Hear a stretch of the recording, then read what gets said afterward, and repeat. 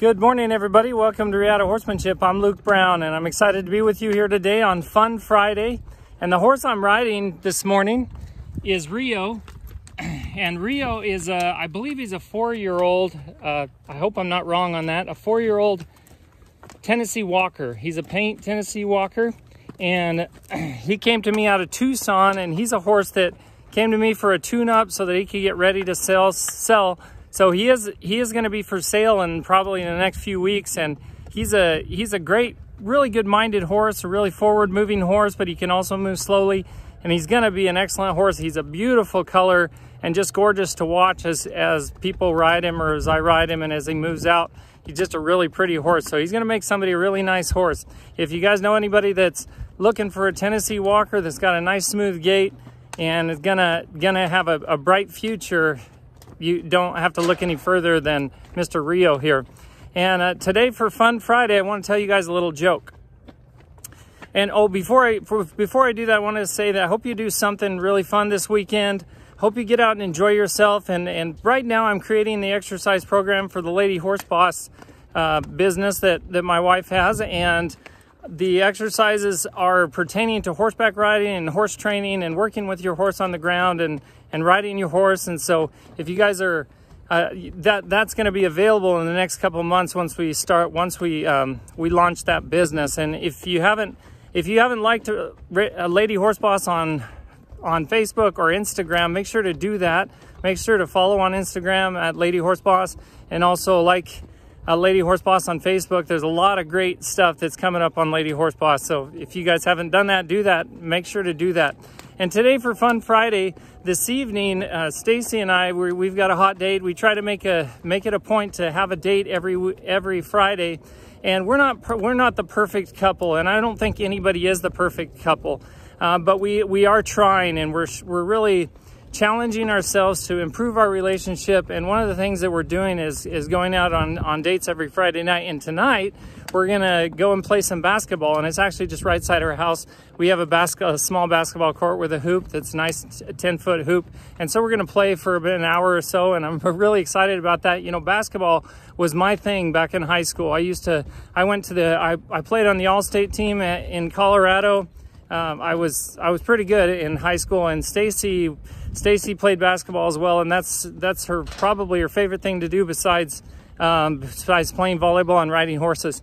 And so if you, my point is do something that you really love to do. If you have a hard time getting out and exercising, getting out and moving your body and starting to lose that weight that you've been wanting to lose for years and years or months and months, whatever it is, it's probably been a while since you've been out and exercised.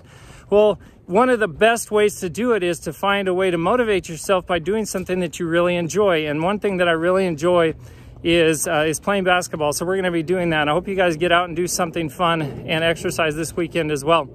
And for the joke that I wanted to tell you, it has to do with a preacher.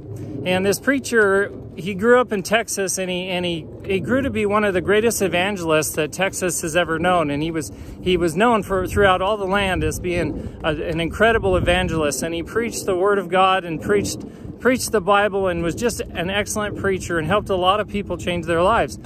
And he went to a town in Texas, and he decided he was going to have an hour sermon. And so he sent out a proclamation throughout the town that he was going to have this hour sermon. He set up a tent, set up his podium, and he waited for people to show up. And he was supposed to start at 8 a.m. Well, about 7:45 a.m. came around, and nobody had showed up yet. And he thought that was a little bit odd. And then 8 o'clock came around, and nobody still had shown up. And about 8:15, an old cowboy with an old dirty hat and dirty boots walked in and sat down on the front row. And so the preacher walked down to this old cowboy, and he said, "I apologize, sir, for what's going on here. I'm not sure why there's nobody that's come to listen to my sermon but you. And I don't know what to do here in this situation." And the cowboy looked at him and he said, "Well, I'm no preacher, sir, but if I were to go out and feed my cattle and only one of my cows came up to eat, I would at least feed that cow."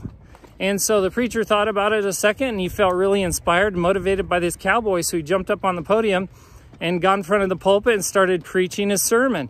And he preached for a good hour, is what the cowboy was expecting to hear.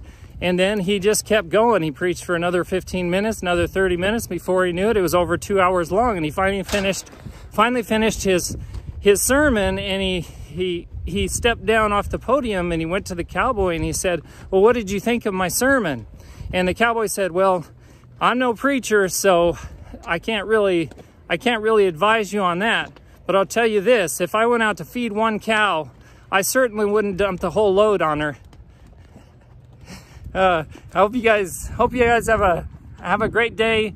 Have a wonderful weekend.